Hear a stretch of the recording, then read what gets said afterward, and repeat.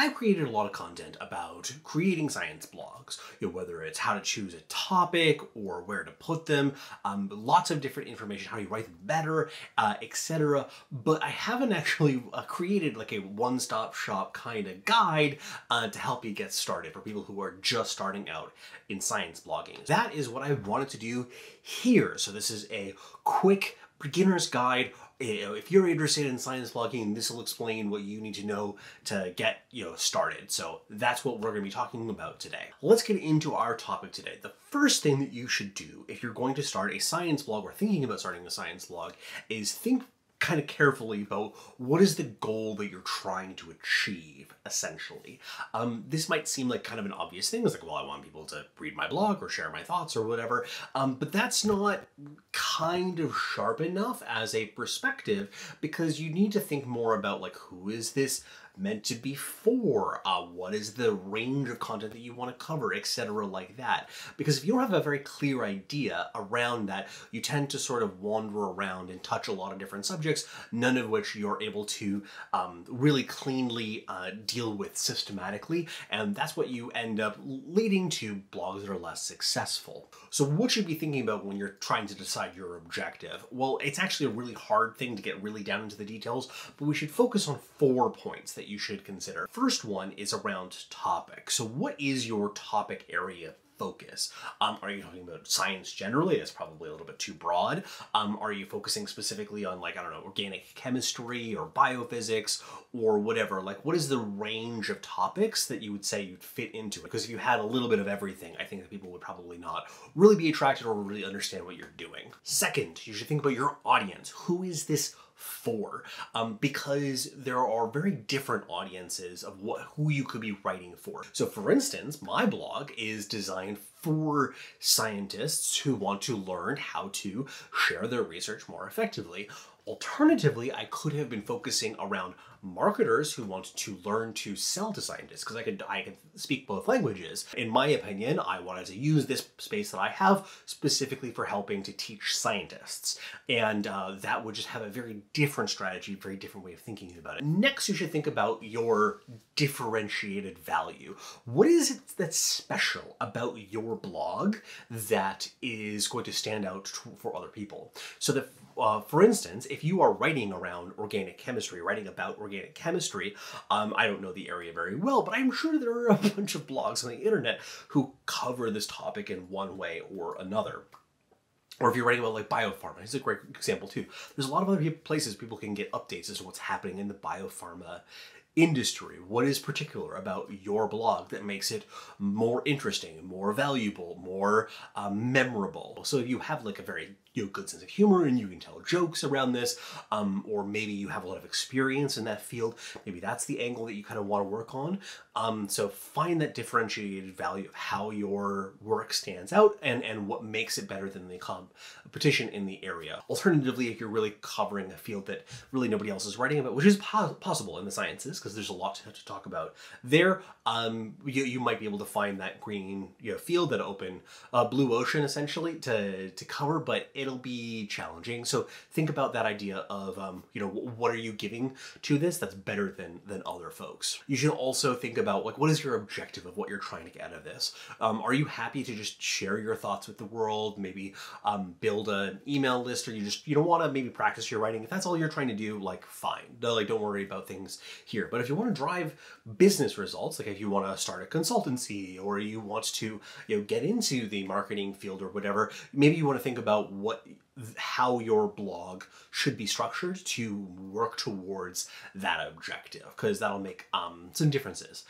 there of like where you set it up, what are the topics that you cover, how do you structure your website if you put it on a website, etc. So there's a lot to think about there, and I would really advise you do a good job of trying to think about this and come up with some ideas initially. Don't be afraid to come back to this and change it as you move forward in your blogging journey. It should really be something that you believe in, and don't just stick to it just because you said that that's what you were going to do when you first started out and you didn't know what you were doing.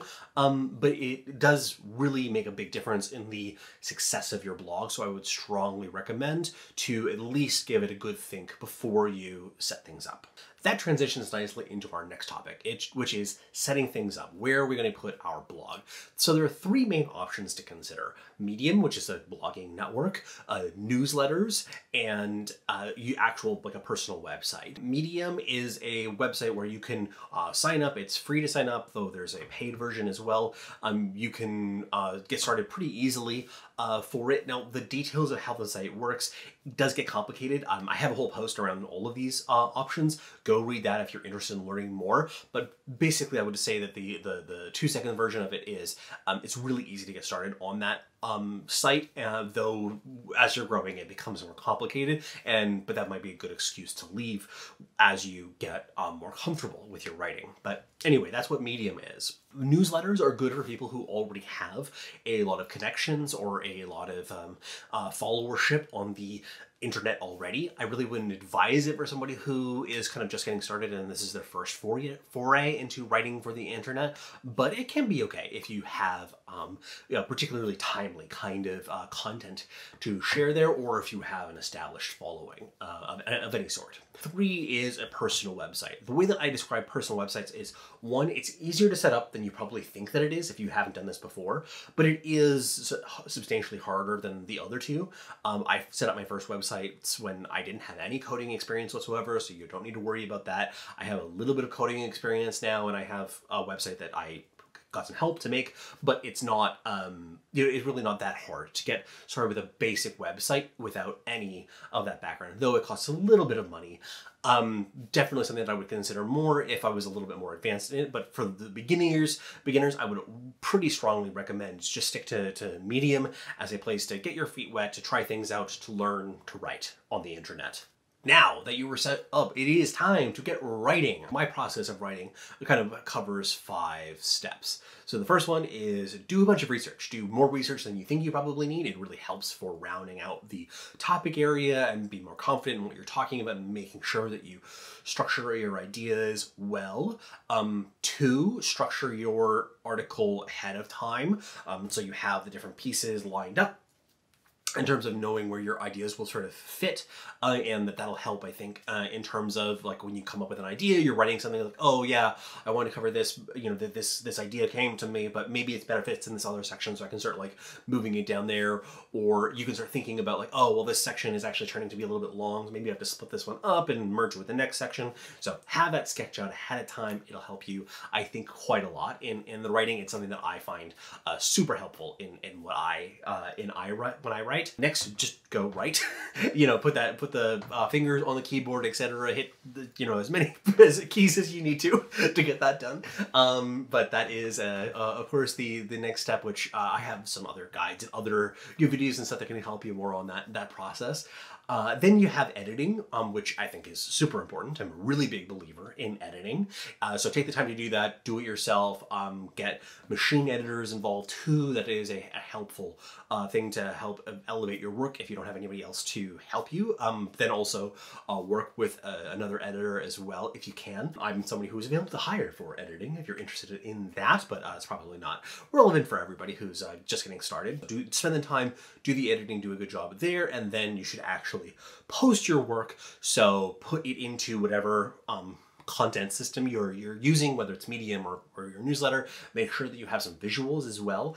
Those are a pretty helpful, important part. Like just have something at least, because when you show links on the internet, you're gonna have at least one visual kind of like displayed, often when there's a link connected to it. So make sure you have at least one image per post, and that image would be one that makes sense for like identifying the post, not just like a graph or something like that. But beyond that, take the time to do a good job with your figures and your graphs and everything like that, because those are a really vital part of a lot of good blogs. Like a good graph, a good XY scatter plot can just like make or break a scientific blog post. So you're done, right? You put it up on your newsletter, you put it up on your website, whatever, you're finished. Why is there still more in this video?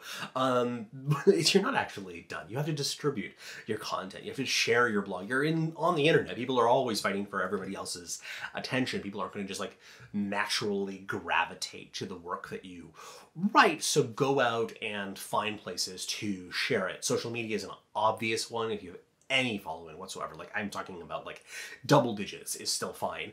Like go share it, get used to sharing your writing in contexts like that. I would not go with paid measures now, especially when you're like first starting. There's a lot that goes into that, and it gets more complicated. So while it might feel like naturally, hey, I spent 4 hours on 8 hours writing this blog post, why wouldn't I promote it using, $10-20 worth of money? Like, don't do that. It actually will cause more problems than you think in the long run. So don't do that. There's some search engine optimization type information there, very broad topic. But for now, I would just kind of suggest for you to not really focus on it that much, especially if you're first starting. I strongly recommend for beginners, just don't focus on much of the complexities beyond writing the post, putting it up on the internet, and then sharing it a little bit with your social network.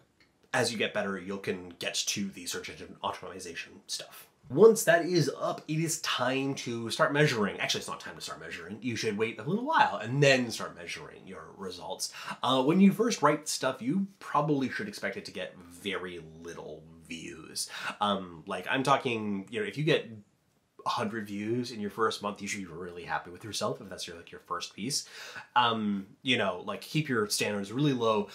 This is something that's going to take a little while to build up. This goes back a little bit to the search engine optimization point that you need to build up a little bit of a reputation and authority in an area before you're going to really be recognized for that and start getting the traffic that is connected to that. So be just tenacious, put the effort into doing it on a regular basis, put content out on your website or blog like the Medium page or newsletter for a little while and hope that it sort of builds up over time, and I think you'll kind of see that happens, especially as your writing skills get better.